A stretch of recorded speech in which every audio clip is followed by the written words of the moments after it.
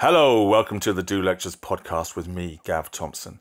Today on Dot Dot Dot, we talked to Anna Jones, who did a Do Lecture back in 2015. Anna is an award-winning cook, chef, and food writer. She's just released her fourth book, One Pot, Pan, Planet, to huge critical acclaim. She has a column in The Guardian where she writes about food. She started off life working for Jamie Oliver as one of his protégés at 15, and since then has worked for him for 7 years before focusing on her own books with a huge emphasis on vegetarianism, vegetables, and how, frankly, eating more vegetables is A, delicious, and B, can help save the planet. She's a fantastic guest. I love our chat. So please sit back, relax, grab a carrot, put your feet up, and listen to Anna Jones, Dot Dot Dot.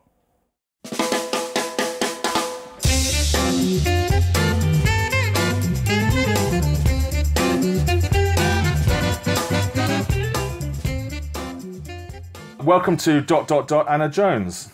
Hello, nice to be here with you, Gav. So Anna, look, welcome to Dot Dot Dot. What we want to do here is pick up on your Do Lectures talk from 2015 and, talk about the Dot Dot Dot since. So what's happened since 2015, of which I know a lot has, so we've got lots to talk about. But there'll be lots of listeners who won't have seen your Do Lecture or maybe not remember it. I would urge anyone to rectify that. So why don't you take us to 2015, give us your backstory, which is in itself a fab story. Tell us about Anna Jones. What I would sort of describe myself as now is a cook, a writer, I guess an author in some ways. That's what I spend a lot of my time doing. I focus on vegetable-led food, vegetarian food, putting vegetables at the centre of my plate, my life, I guess. I think it's been that shift in my life, that shift to vegetarianism that has kind of inspired all the work I've been doing since, up to 2015 and the lecture and since then. How did you get into, because your first start of your life, it wasn't necessarily obvious that you were going to become a cook, a food author, the queen of greens.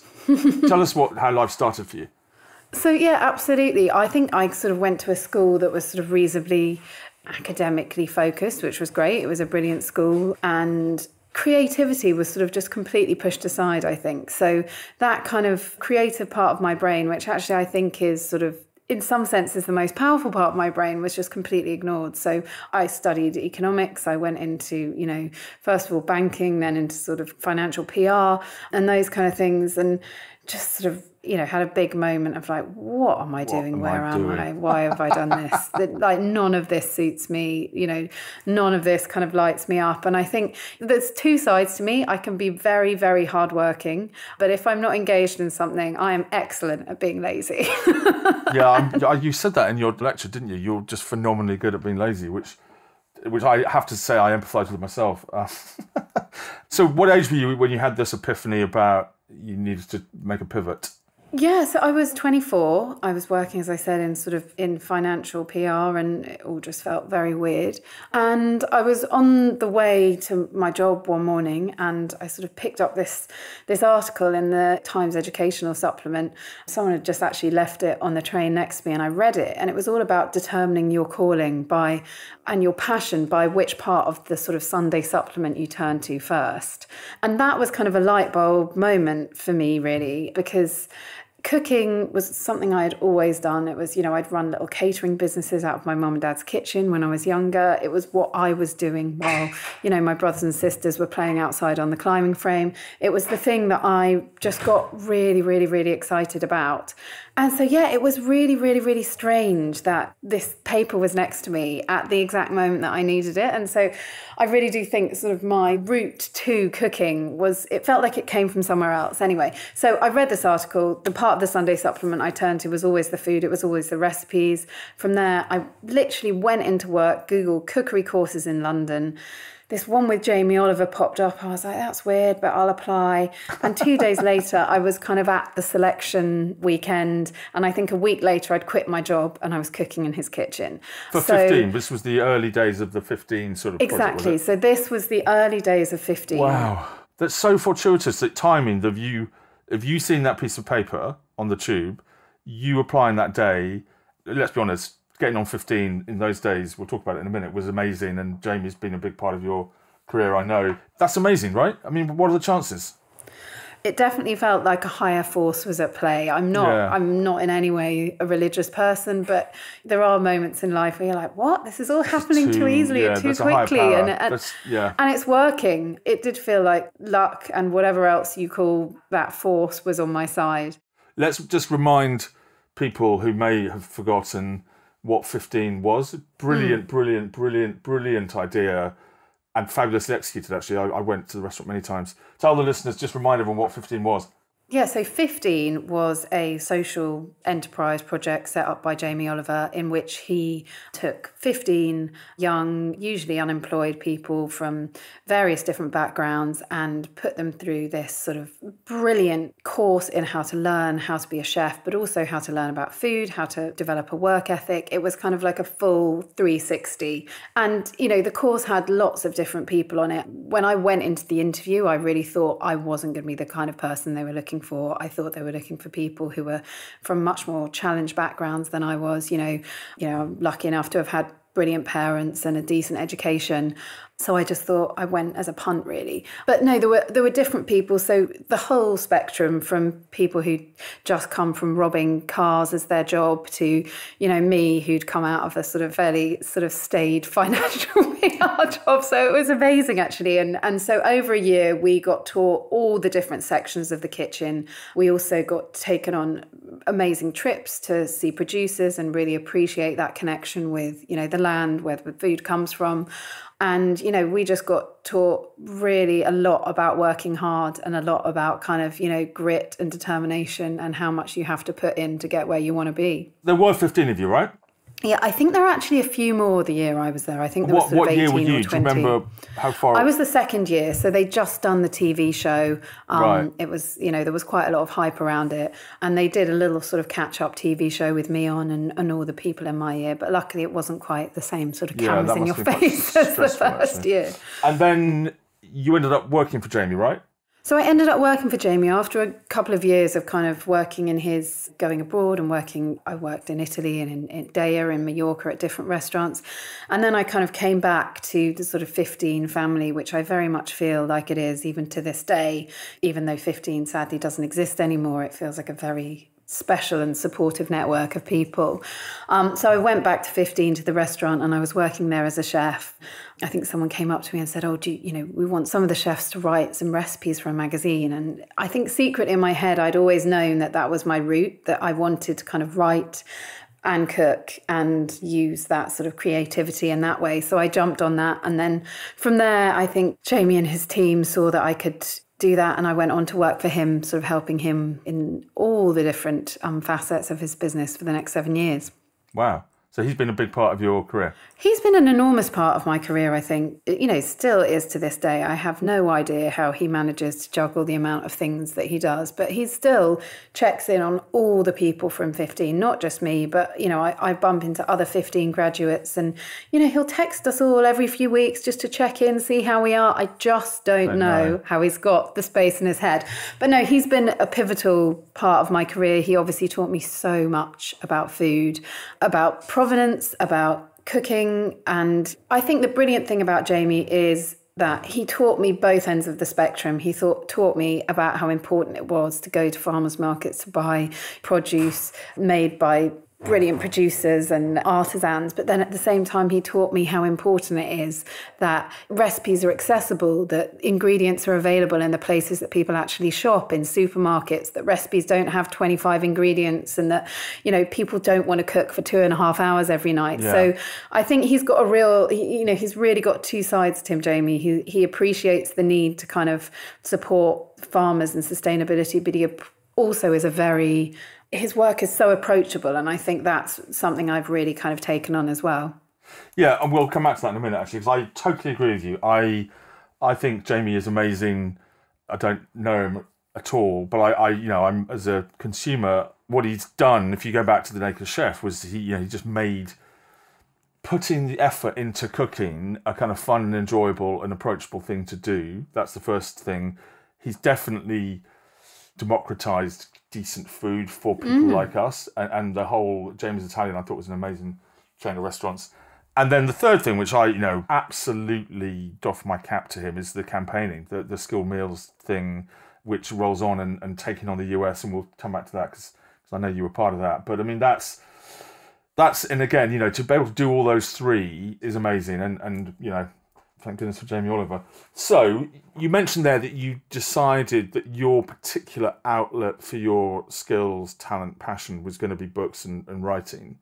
How did you kind of get to that? Because that's not, in itself, that's quite a leap. Of all the things you could have done, you could have gone into chefing, you could have had your own restaurant, you could have, frankly, done a Jamie and tried to get into TV.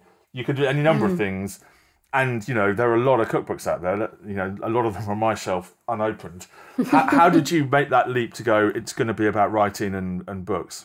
So I think with the writing and books, when I think it actually went quite a long way back. I do remember being little and sort of writing down all my recipes and having a little notebook and doing sort of cookery demos to the pot plants. So it was definitely something that was there from quite early on. But I think I always knew that I had this. I love cooking. I love the creativity of cooking, but I'm also quite a visual person, and I also love words, I love writing, I love the challenge of trying to, you know, succinctly describe a process or, you know, a thing. So I think when I started working for Jamie and I started sort of helping him write and develop recipes, and then was going to the shoots and helping create the kind of image that's drawing people into the recipe, that's, you know, saying cook me, and getting people excited about what they're going to cook and eat.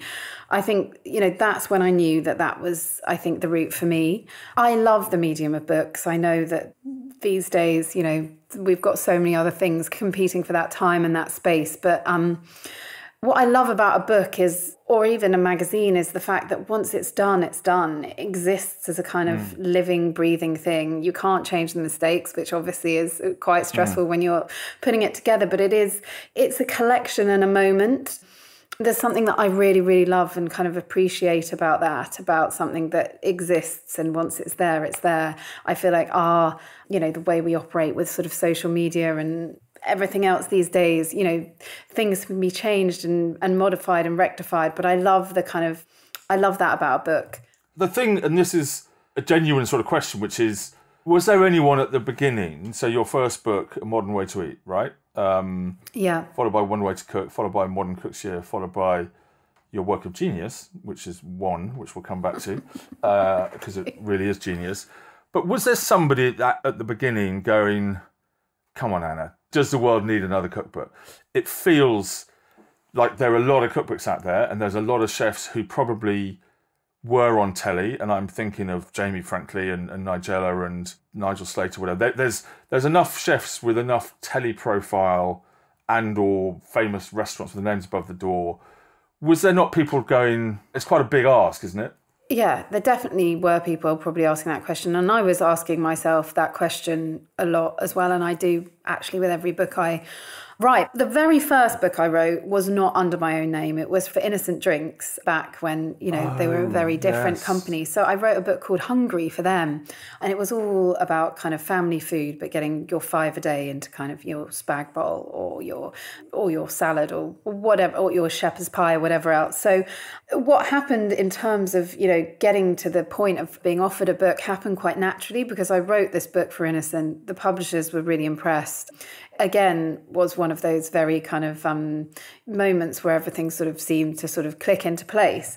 But no, I'm with you. I think there are so many books out there, and I really don't have a desire to just add another one to the pile. But when I started writing my first book, I'd been vegetarian for about 3 or 4 years. The kind of food that I was eating and making at home just didn't really seem to exist, both in restaurants, but also in books. And I just felt great cooking it. I felt creative making it. I felt really good in my body eating that way. And so I think that was the impetus for my books. It was trying to bring this kind of, you know, modern, in inverted commas, vegetarian food to people, like trying to communicate the food that I was eating and making in my home. And so at the time it did. And I still think it's, you know, it does, you know, feel like a book that I wanted it in some ways to fly under the radar, because I didn't want to shout vegetarian on the front cover. Yeah. I wanted people to get 3/4 of the way through the book and be like, oh, this is all delicious, and then be like, oh, there's no meat or fish. So yeah, I get that. I really do get that. You must have smart asses like me saying to you all the time, surely you should have a TV show. I'm definitely, that question must come up often. Why have you resisted that? Well, I think it's been a combination of, I think I probably could have got myself on TV if I'd wanted to, but I don't want to sound like an idiot. But I think there's an integrity to what I do that I find it very difficult to compromise on.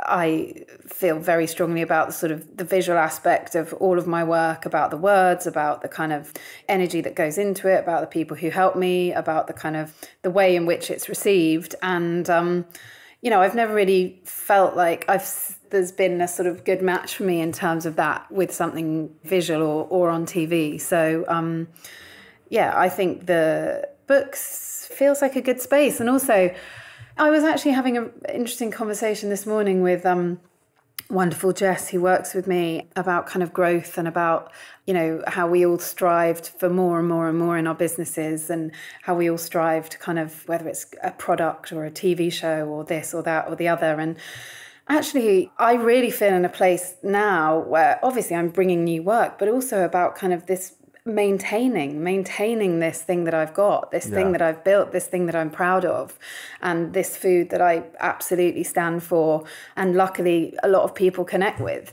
And it's taken me a long time to get to this place of being happy with a kind of just enjoying what is, rather than, pushing for more and more and more. And I don't know whether I'm going to be in this kind of happy place for a long time, because I've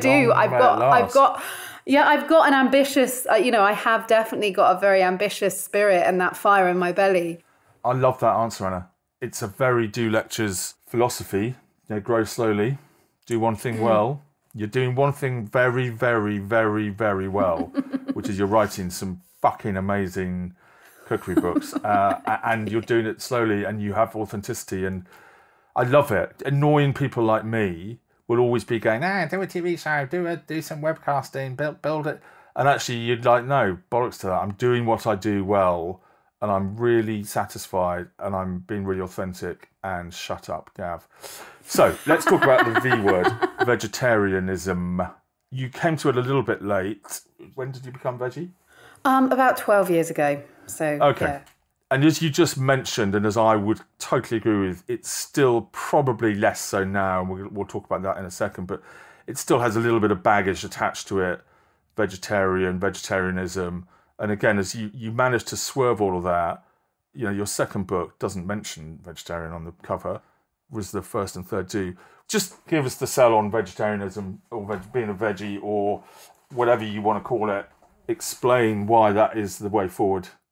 Yeah, well, I think, first of all, I think vegetarianism in some ways can be, a bit of a divisive word. It's something I actively chose not to use in some of my books, and often not in press and interviews and stuff, because I feel like it immediately conjures up images for some people of kind of like ungenerous food, brightly painted cafes, people in hemp trousers, all of which I am fully behind. But it just is a barrier, I think, for some people who actually would love and enjoy eating food that is made of vegetables. But there's preconceptions there that stop them from kind of, stepping over the precipice, shall we say. Sure. No, it doesn't. I've come to it very late, like very recently. And the reason I resisted it for many years was I thought it didn't equal joyful. There certainly felt like there's some sort of sacrifice and some sort of piety. And so, I fully agree with the brand baggage of vegetarian or vegetarianism. I would say, I'm a vegetarian. I would say in our house, we're sort of edging towards 85-90% vegan. We're not totally there yet. But I think for a lot of people, they don't want to put a label on how they eat. And for a lot of people, being completely vegetarian, being completely vegan is really scary. So actually, I think we just need to encourage every shift and encourage, every meal that is eaten without meat, not put guilt around, if people still are enjoying meat or fish. We can only make decisions for ourselves, for our own bodies, for our own families, for our own kind of socioeconomic situations. So, to sort of stand here and say to everyone, put a vegetarian label or a vegan label on everything, I just don't think is actually helpful to the end game, which is getting more and more people to eat as many plants, as many vegetables as possible, in their day, week, month, year, life. Yeah, I couldn't agree more. And I love what you've done because you've swerved the problem. There is some brown baggage with the word vegetarian or vegetarianisms or vegetarians, and you've just gone, actually, the end objective is, for many reasons, which we're about to talk about in one, What About Your Book One, there are many, many, many, many, many, many very good reasons to eat vegetables much more often than you eat meat. And you're taking people on the best journey, in my opinion, which is you're proving it by the quality of the food, by the quality of the experience, by the joyfulness of eating fantastic veg-based food. And in doing so, all the other good things will happen, but they're not necessarily the reason to be doing it, if you see what I mean. You've done a lovely piece of brand strategy, actually, on the brand of vegetarianism.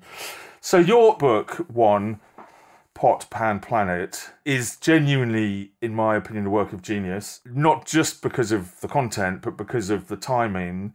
It's amazing. Some of the reviews I've been reading are literally off the scale. I think it's certainly the best reviewed cooking book I've ever seen on Amazon. It's literally off the scale. Seriously, guys, I'm doing a deliberate plug here by Anna Jones's book, One. Tell me how it came about and how the timing of it is just so brilliant. Tell us the story of One. So the story of One, I guess part of that conversation we were having earlier about really wanting each piece of work I bring to the world, to the table, I guess, to be adding something. It took me quite a long time to get, because I feel really proud of the other 3 books I've written, and they all had their own premise and they handled different things. So, I was sitting for a long time with the idea of possibly writing another book.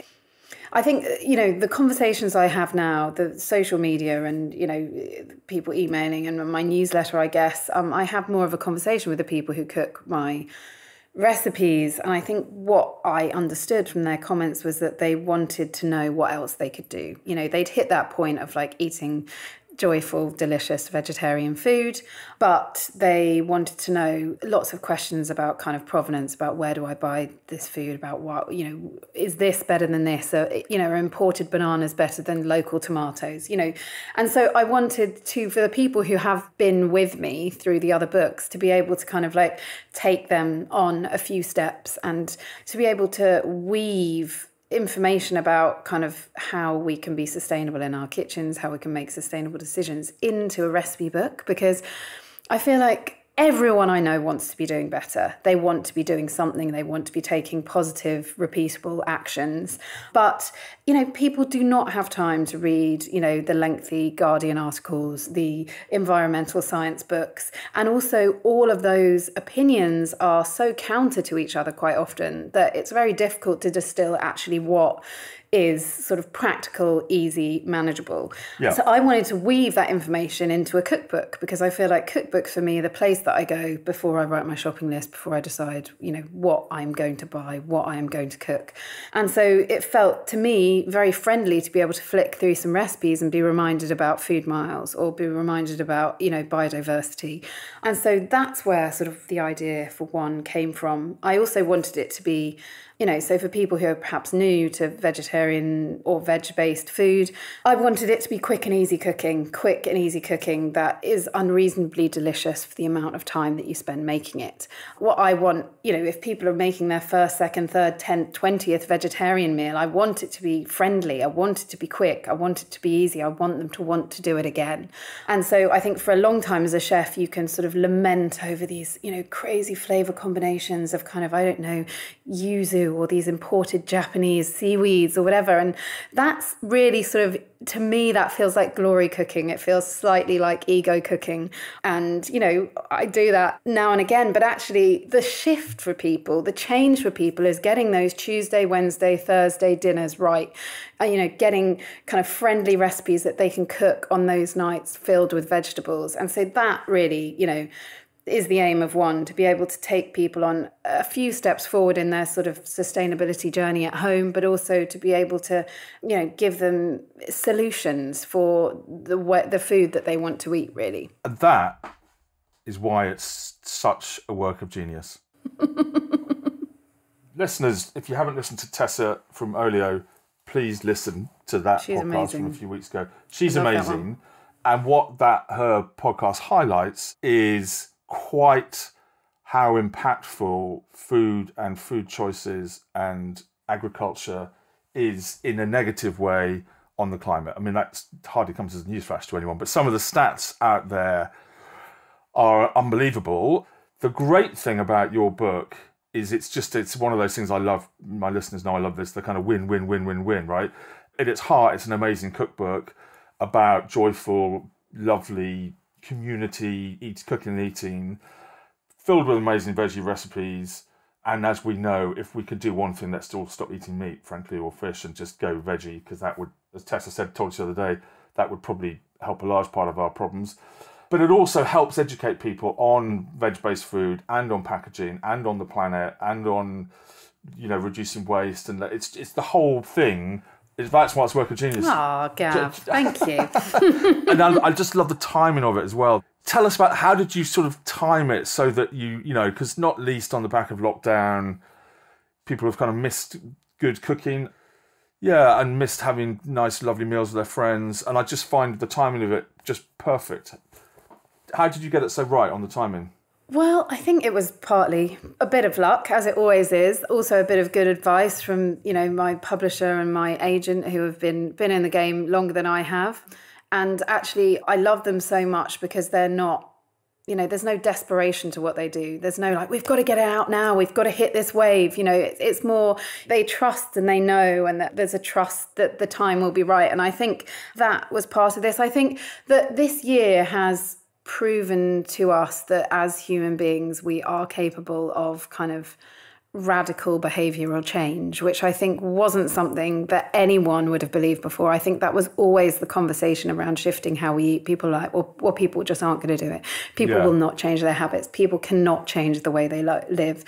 And obviously this year has been exceptional, but it has proven that we can change our habits, that we want to change our habits. I think also this year has kind of galvanized everyone's desire to kind of come out the other side of this year, doing more, giving back, having a positive impact. So I think the timing of it coming out, it came out in March, just as sort of lockdown was lifting.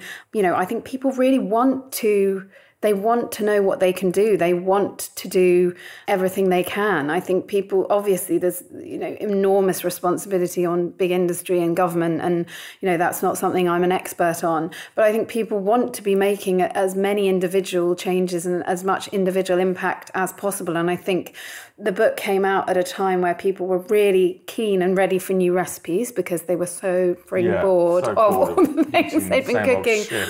Yeah, I'd added up how many recipes I cooked just as we came out of lockdown. I'd been cooking breakfast, lunch and dinner, and I was at nearly 2,000. And, that's the same for every household. Yeah, that's crazy. So people just wanted some fresh, new stuff to cook.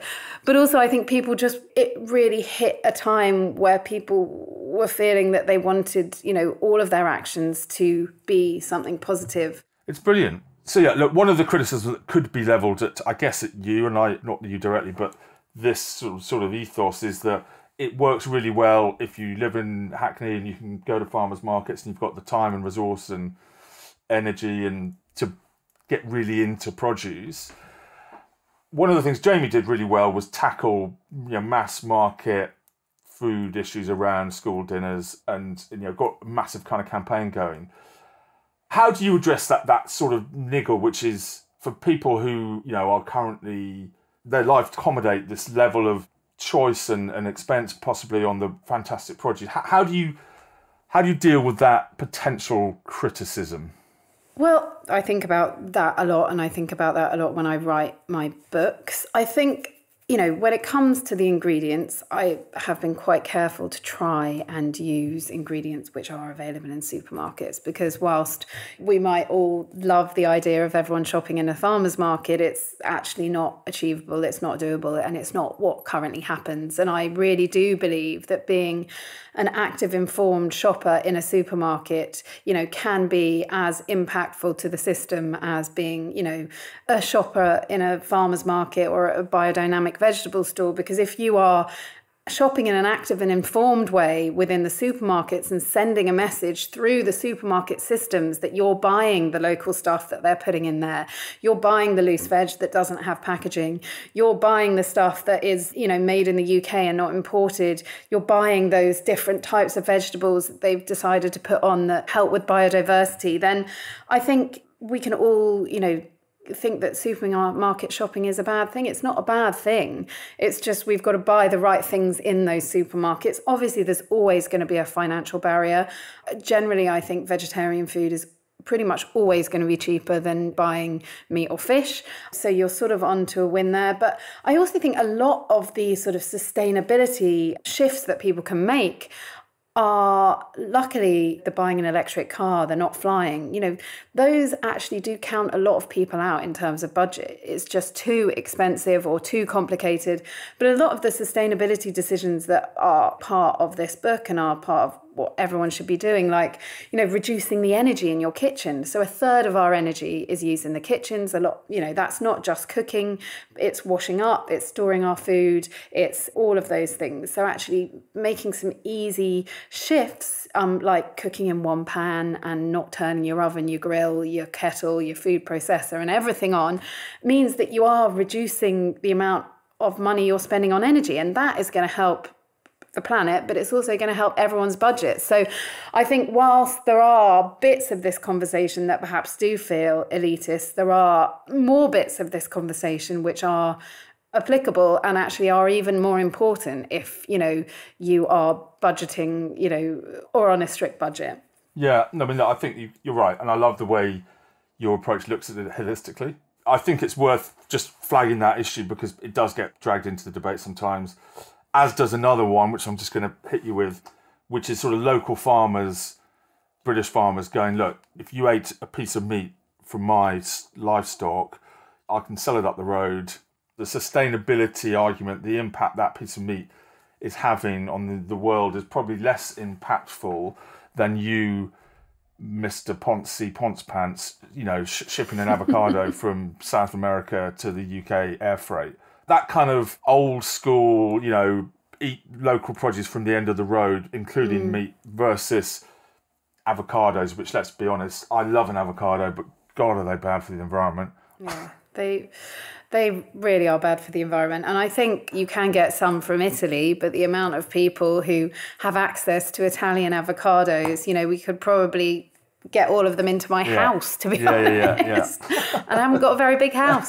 So, that's a really interesting part of the conversation, I think, and not something that I have all the answers to. But what I do think is that there's enough people out there eating meat. We don't need to convince people to eat meat. There's a lot of meat being eaten, and even if 50% of the population became vegan or vegetarian overnight, there would still be a lot of meat being eaten. I think there needs to be a lot of education around, for people who do still choose to eat meat, about making sure that that meat is from farmers that are local, that it was responsibly farmed and raised and killed. It's not something I will ever do, but I understand that is a choice that some people make, and it's about the education and the investment and understanding why they're spending that extra bit of money. But for me, I just feel like it's not eating meat that, those local farmers aren't going to go out of business very quickly. There's still people here eating meat, eating fish. There's not enough people eating vegetables and putting that at the centre of their diet. So I feel like that's just what I've got to shout about. But there are some really nuanced conversations, especially when you get into kind of the soil health, into biodynamic farming, and into the role of animals in that sense, in farming, in tilling the land, and in that kind of 360-degree holistic farming process.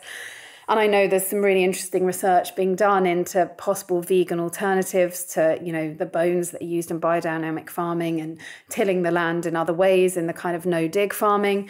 So it's definitely an ongoing conversation, I think, and not something I have all the answers for. But all I know is that people need to be eating more veg. And so that's what I'm going to keep talking about. and lovely, joyful veg. Just help me on one little argument, because you're a accomplished chef and I'm not. I've just noticed the rise over the lockdown of things like HelloFresh and Gusto. I mean, they've literally gone bonkers. And I'm a massive fan of Gusto. I think they make my life very easy. But my mate, who is as close to a sort of professional chef as I know, he's very accomplished, so he's not professional, thinks they're sort of, the devil's work. I mean, I'm exaggerating to make the point, because they're kind of dumbing it all down. Just help me on my... How do you feel about those kind of ready-made box menu things? I think there are issues with them, definitely issues with the packaging. I think some of the brands do really well and do compostable packaging or collect their packaging, but some of the brands are not doing great and you're throwing an enormous amount of plastic in the bin. So I think that's always going to be something that could be improved and something we need to talk about. But I think the real shift in people's health, people's kind of commitment to sustainability, in the way our food affects the planet, is really just getting people cooking. I think if people connect with food, they connect with ingredients, they cook in the kitchen, they get that satisfaction of making something themselves, that creative spark that happens when you cook. I think that's the battle. That's the thing that we need to get people doing. And if measured out portions of spices arriving in a box at your front door is the only way you're going to cook, then go for it. I feel like, and also I feel like it's a first step. I think all of these shifts that we have to make around food, that we will have to make around sustainability, it can't be 0 to 100 in one step. It's like trying to change people's palates. You can't go from a doner kebab to an asparagus risotto. It doesn't happen. So I think all of these things need to be done step by step. And perhaps some of these meal kits, they are the step, Yeah. If they're empowering people to cook and be confident cooking, then, maybe in a year's time, they won't need them anymore. I totally agree. I mean, I defend them quite violently in that, the case study of one, they've got me into cooking. I'm now confident in the kitchen. I now know how to cook. And I was taught through Gusto, thanks very much. And I sort of, I have a lot of cookery books that are unopened. I'm going to be just using yours from now on. But you know what I mean? I've got the confidence to now cook. My kids, the thing about those meal kits, they're great for kids. My kids all now cook. And I think, people are snotty about them, but I think that's in itself part of the problem, is that food snobbery, this is not what we're about. We're about trying to help the masses, because it has to be the masses, and if we're going to save the planet, adopt tasty veg-based cooking. And if they get into it through recipe boxes, fill your boots, and then they can graduate or get on the on-ramp and get into your world. I'm so with you. I couldn't be more with you. I feel like we've got quite a few generations in this country that were not taught to cook. Yeah. And if recipe boxes are teaching people how to cook, if they're reducing the barriers to entry, if they're educating people, if they're getting them to try new stuff, then I'm all for them. Just in compostable packaging. Yeah, no, I'll feed that back to my friend Anna, who works at Gusto. How do you turn this into a campaign? Because just to finish up, just tell us, because it's a funny story about you with Jamie in the US doing the school dinner thing, and B, knowing what you've seen Jamie do this firsthand, you were part of it yourself. How do us, turn this, your amazing recipe book and your amazing philosophy, how do we get it sort of more mass market and campaignable?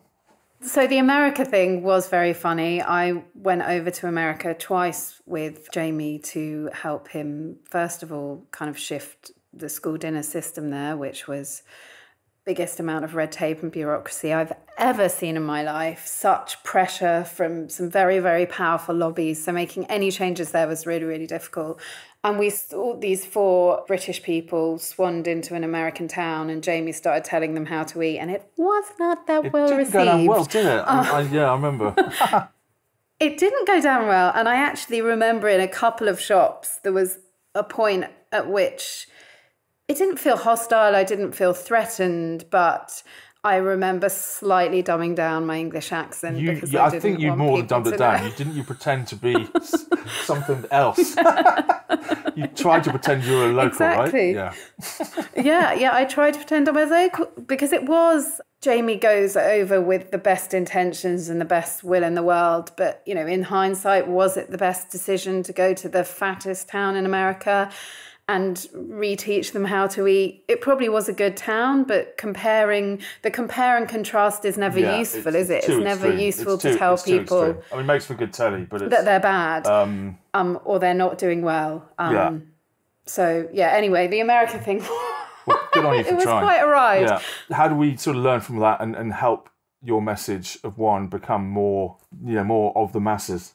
Yeah, well, that's something I think about a lot, because I know in some senses my books, you know, my writing, especially in The Guardian, goes into an echo chamber. And so for me, I think the shift of some of my work in the next few years is definitely going to be with children, because I feel like that's, well, obviously it's the future. But over the last year, I've had a lot of thinking time about how I can shift and use what I've learned to sort of change and educate. So I'm going to be working with a few different organisations who are already doing amazing stuff with children. And for me, I feel like that feels the way to shift things. Obviously, I'll carry on doing what I do and writing what I write and sort of, you know, being the biggest vegetable cheerleader out there. How tragic does that sound? It's a great role. You wear it well. Just. But yeah, I'm working with a brilliant organisation called Tasted, which is going into primary schools, that's spearheaded by the brilliant Bea Wilson, who's got the biggest brain that I've ever come across. And it's all about, you know, introducing children to fruit and vegetables through their senses. I'm working with a lovely project called Grow, which is based at a sort of North London academy, all about sort of getting kids into growing and the kind of 360 of eating and how it comes from the earth. And then there's another couple of organisations I'm going to work with as well, because I thought of starting something myself, but actually there's so many brilliant people out there already doing work. Back to doing one thing well, right? What you do well is the books. Let other people who are really good at doing their bit well join forces. And there are fantastic, I mean, you mentioned some there are some fantastic organisations who, when they were teamed up with you, could do beautiful things. Yeah, so I think that's the focus. I've never really spent much time thinking about kids and how, apart from obviously with Jamie, but in the last 10 years, my focus has been much more on kind of, you know, family cooking, definitely, but not specifically on kids. So I think that's the answer, isn't it? It can be the only answer, because we're carrying a lot of blame for all this mess we've created. And I have awkward conversations with my kids now about how come you've managed to ruin the planet, Dad, you and your mates. And actually, you kind of go, look, yes, I'll take that one on the chin.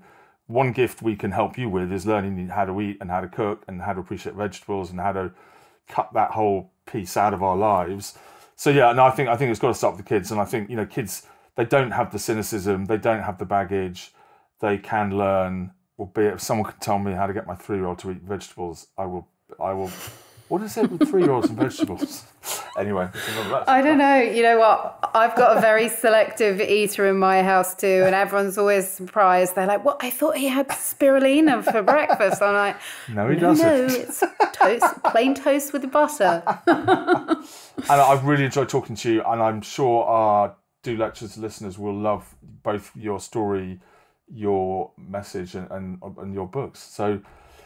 Really appreciate your time. Best of luck with one. I think it's amazing, and I'm sure we'll get you back to do another ... to pick up the story in the future. But Anna, thank you so much.